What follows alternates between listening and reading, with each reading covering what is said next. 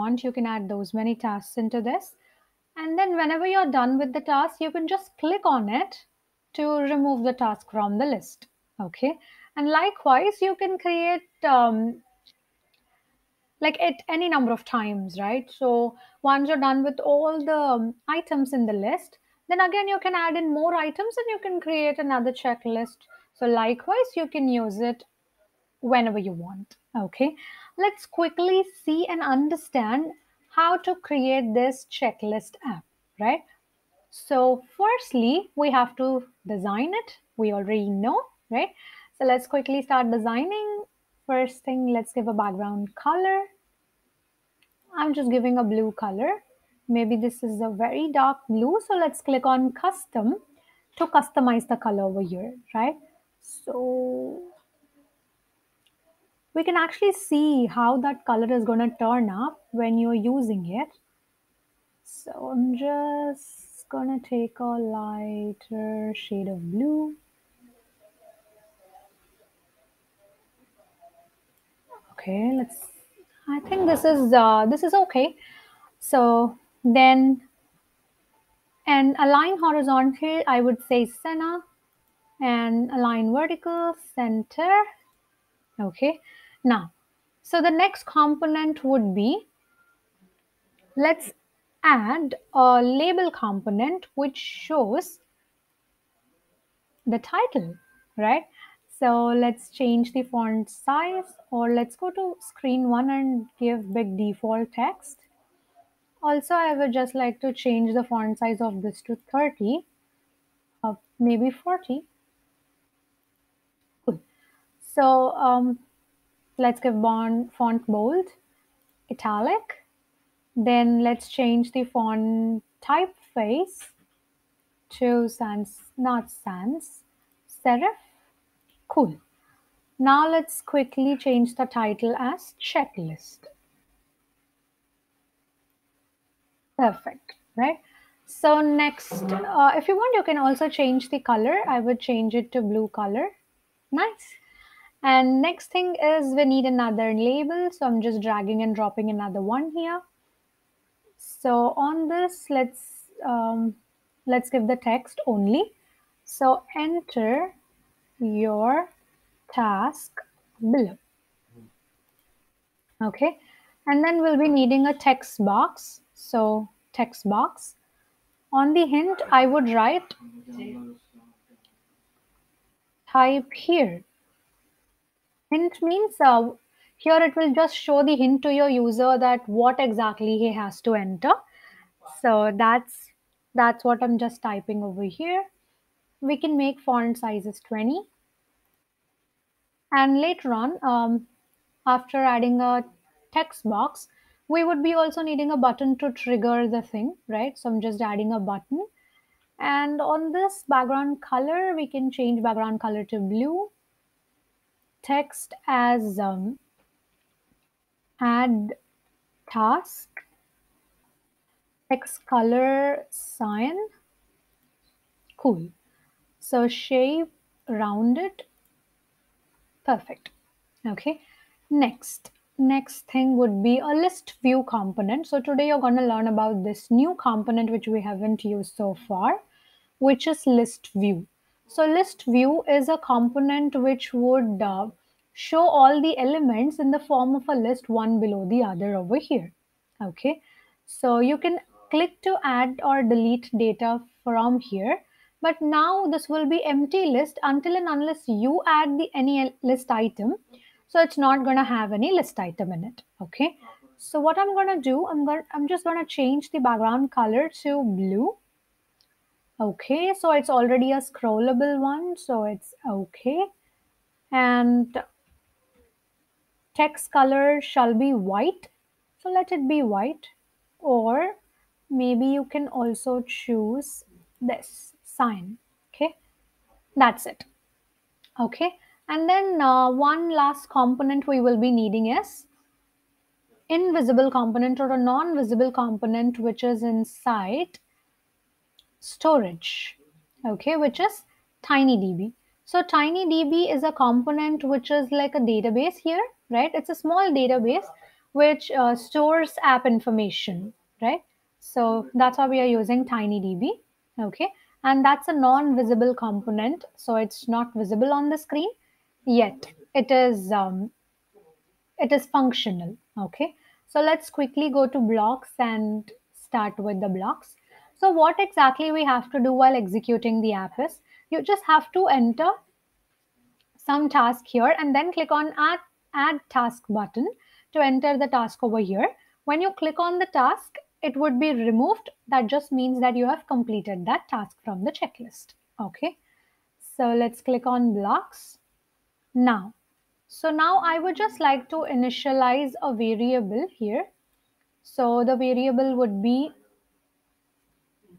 task, or yeah, task 1. Task is better, right? And then, so this task variable will be an empty list which we are creating. So let's go to list and create empty list. So list variable can store more than one element in it, right? A usual or a common variable can only store one single value in it, but list variable can store more than one value in it. Okay. So when button 1 is clicked, we would like to do something to add the task, right? So when button 1 is clicked,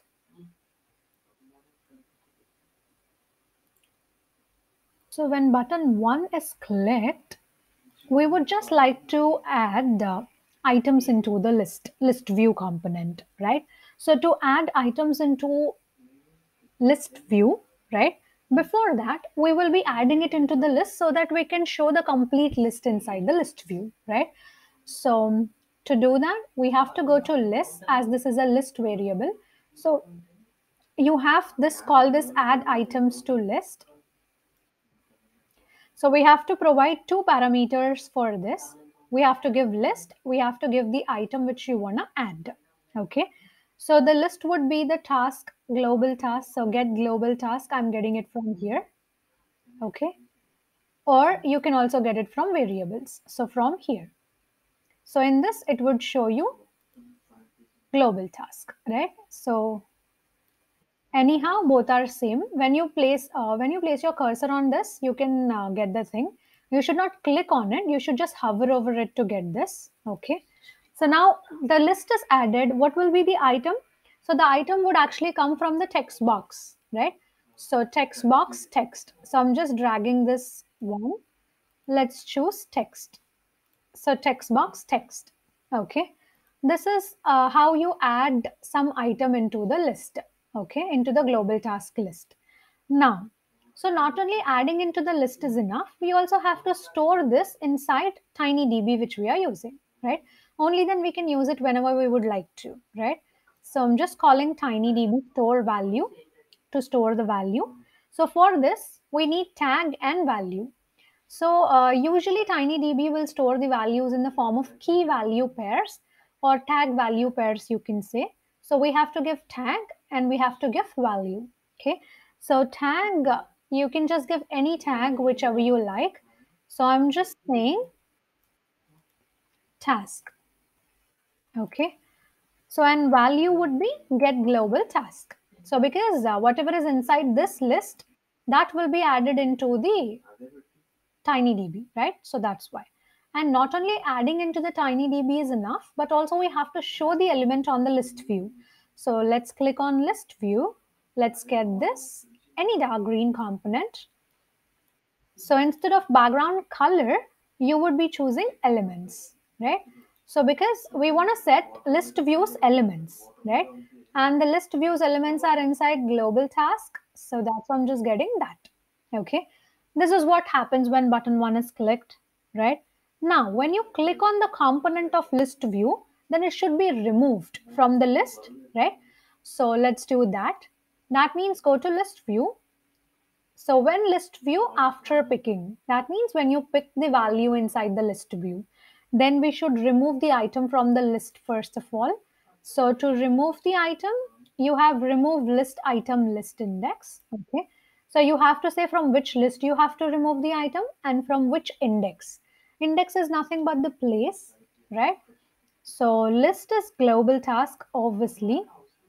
And index is list view, whatever is inside the list view, right?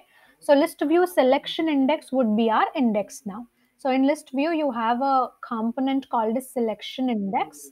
So whatever you select, that index will be selected here and given here. Okay. So removing from the list is not enough because we are using tinydb also. So you have to remove it or update the value inside the tinydb. So I'm just using store value again to store the list which is updated, right? So basically inside the get global task, whatever is there, that should be stored. And whatever is the tag, in that same tag, we have to update. So tags should not change. With the task itself, we are actually accessing the complete list. Okay. And then we also have to show the same updated list on the list view also. So set list view elements to global task. Okay. And then now when screen initializes, if you already have some elements in the list, it should automatically display those, right? So from screen one, when screen one initializes, right? So we have to set global task. So from where are we getting the values into this list? We are getting the values from tinydb because inside tinydb we are storing everything, right? So the tag is task. Let's suppose if value tag is not found, then it should just create empty list instead of that, right? So that's why I'm just creating empty list. Okay. Now all of this, whatever is inside the global task, should be displayed on the list view also. So set list view elements to get global task. Okay. So this is all on how to create a checklist app, right? So let's quickly execute it and check, right? So to execute this, we will be needing Connect and AI Companion. So like you all know, you have to use MIT AI2 Companion to test it, okay? So if you're not creating this app, definitely you can't test it, okay? So just create the app, okay? And then test it and do let me know if it is working properly or no, right? So for now, I will be testing it on my screen, okay? And this QR code which I'm generating here will not be valid when you are seeing the video, okay? So don't just try with this thing, right? So it will be expired, and then I'm just generating this for now to execute it. Like you can see, once the progress bar is done, so it will be showing the app on my screen. Wow, it looks so cool. It looks cool, very cool. So let's say I will be writing taking notes. Taking notes is my first task. And my second task would be, let's say, so what shall be the other one? Okay, coding. Coding is my second task. And third task is video creation. So I have added three tasks. And when I just click on taking notes, then it gets removed from the task. Wow, cool. So that's what we wanted, right? And that's absolutely happening. But I actually have one concern here. Whatever you enter in the text box, right? It's not getting emptied. So you have to remove it manually and then click on add task. To avoid this problem, what I'm going to do is let's go to blocks. So you have when button one click. So before button one click, after showing the elements on the list view, we can actually remove whatever is inside the text box, right? So I'm just getting set text box text as empty. Okay. So if we do this, it will automatically empty the box, right? Whenever you click on the button. Okay. Let's quickly check it out. So video creation or editing, let's suppose editing. Yes, it is doing the thing. Now it is pretty good because now I can type in how many ever things I want instead of just removing the things whatever I wrote. So it will automatically empty itself and I can add any number of tasks now quickly. Cool. So it's pretty cool. I can add any number of tasks on this. Yes, it's absolutely working fine. I'm just quickly adding so many tasks into this.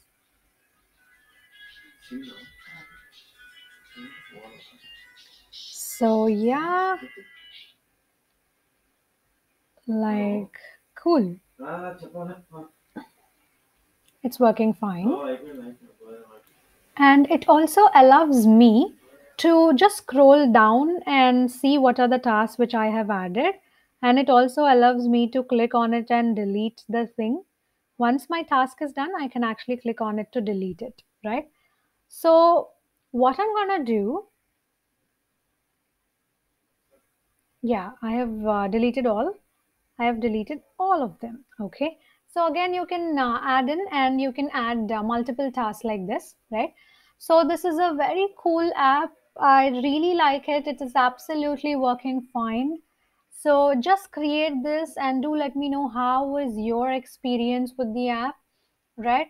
So yeah, if you like it, please do comment in the comment section below and do let me know about it. And also, you can just send me screenshots of your apps which you have created, which you have designed, right?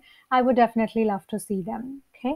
So I will be meeting you all in the next session. Till then, you know what you have to do. Keep watching my videos and please do like, comment, share, and subscribe to my channel, Folx Hub. Thank you so much for watching this video. Bye bye, guys. Have a great day, all.